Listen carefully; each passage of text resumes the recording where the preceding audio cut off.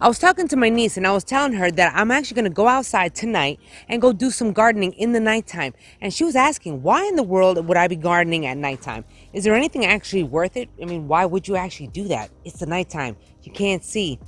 Let's talk about it.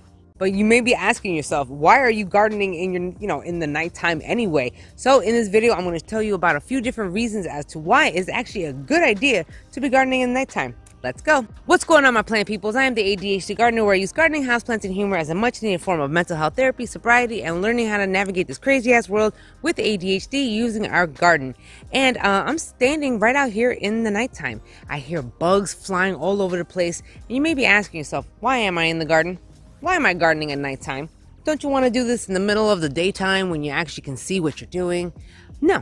There's actually a few good reasons that we can be gardening in the nighttime, and I'm going to tell you the first one, and the first one is you get to avoid the heat. I could not do any gardening today because it was so hot out. I'm in Pennsylvania right now, and today was like at least 87 degrees, and I already know tomorrow's going to be 91. That means there is no gardening in the middle of the daytime. I can't even imagine what it's like to just be gardening in the South. It's got to be so hot that you just can't even show your face at all. So you know what? Try out the nighttime gardening. I love the sun. I love the heat. I am Caribbean. I like all this stuff. However, it does not do well with my health. So for anyone who has health issues, do not go outside during the day. Sometimes you really do just have to wait in the early morning or the late evenings into the nighttime in order to do some gardening, because right now I'm boiling up and it's only been like what, a minute, 2 minutes out here. That sun is so strong that it can actually drain your physical batteries. You're out here for a few minutes, next thing you know, you start sweating too much, you start getting dizzy, you start getting nauseous. That's the beginnings of a heat stroke. And I've had heat stroke and it ain't good. It is not good at all. So if you have health issues, really try to avoid the sun. You should really try it out, because all you need is one really large shop light, grow light, something that you can just illuminate your entire garden, or at least a good portion of where you're going to be at. Just a little tip here, whenever you're just trying to put up your little light that you're going to be using to light up your garden, it doesn't have to be a big light. It all depends on how much of the garden that you want to just be lighting up. Whenever you're putting up your light that you're going to be using to light up your entire garden, make sure that you're gardening away from that light, because that light is going to attract a lot of bugs. And let me tell you, try gardening with a bunch of bugs in your face. Not cool at all. So just kind of garden away from it.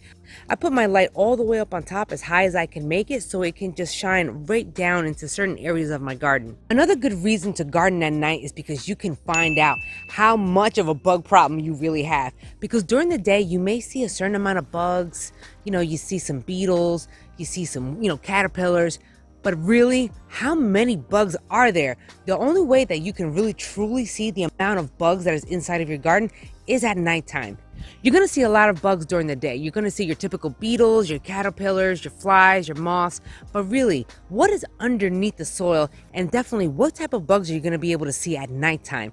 That's when you're truly going to know how many bugs you have. And this would be the time to be scouting out, especially if you have like a bug problem, like I got the vine squash borer problem or the squash bug problem. So right now, I'm on the hunt for those specific bugs. I know that I have a hard time looking for them during the day, but what are the odds of me trying to find one of those bugs at nighttime? But we're gonna find out, because I really gotta kill these bugs, and you know what, why not try it at nighttime? The only bummer and downside to gardening outside are the bugs. It's good to observe all the bugs that are out here, but just know that, there's a lot of other bugs that are trying to attack you, like mosquitoes, like these gnats out here. So it's a give and take, you know what I mean? Or you can be rocking those net hat thingies.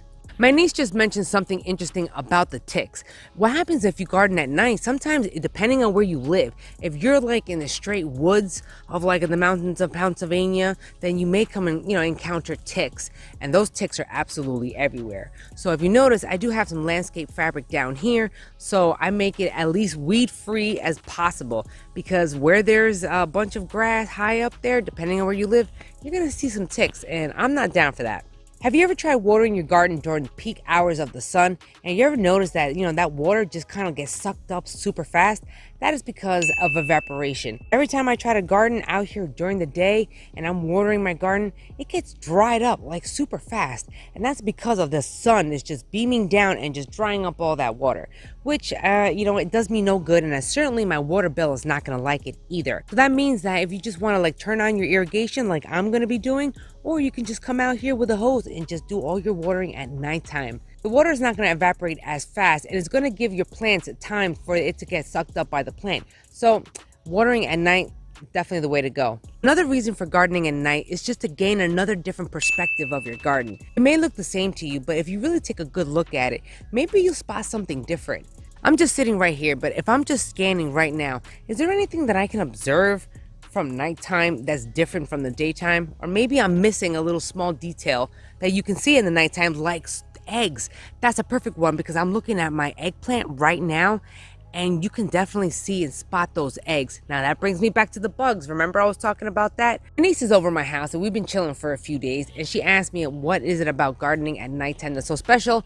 So what is your question that you have for me? Should you really be gardening at nighttime, or should you do it at daytime? Of course you're going to be gardening in the daytime because daytime is like awesome to do some gardening, but it all depends on where you live and how hot is it. Oh, you know what? And speaking of which, especially if you have a busy schedule, I mean, maybe sometimes like your off shifts are like in the middle of the nighttime or something, or late at night. Why not just take a light outside and just go garden a little bit, do a little weeding or inspect your garden and see what's going on with it. Last but not least, it is all about the flowers. There are different varieties of flowers that you can really see and definitely shine amongst the rest of them during the nighttime because they bloom at night. There was one particular flower that I wanted to grow myself before I realized it was kind of like invasive a little bit, but it was that moonflower. You can see this beautiful white flower that just blooms at nighttime. I don't know if you can see it in the daytime, but even if you can see it in the daytime, I wonder if it looks differently in the nighttime. After all, if that's the type of flower that's supposed to bloom in the nighttime, I want to know what it looks like, especially if if you compare it to the daytime. All right. There's a bunch of different varieties. I believe I'm going to name right here, there's going to be at least 5 of them that you can grow some really nice flowers at nighttime. So if you have insomnia like me, I'm telling you, for those night owl people that just can't sleep or just want to pace around in the middle of the night, why not pace around in the middle of your garden? Let me know down in the comments below, have you grown any flowers at nighttime? Have you tried any? Have you had a good time with it? Do you actually see a difference between daytime and nighttime? Let me know down in the comments. I'm really interested to know because I wanted to grow some myself, but I also was thinking about, man, is that an invasive plant? So if you know any flowers that bloom at night that are not invasive, let me know. I hope you enjoyed this video, and if you did enjoy this video, don't forget to smash that like button. I really appreciate it. And then also don't forget to subscribe and hit that notification bell because that's my niece right there.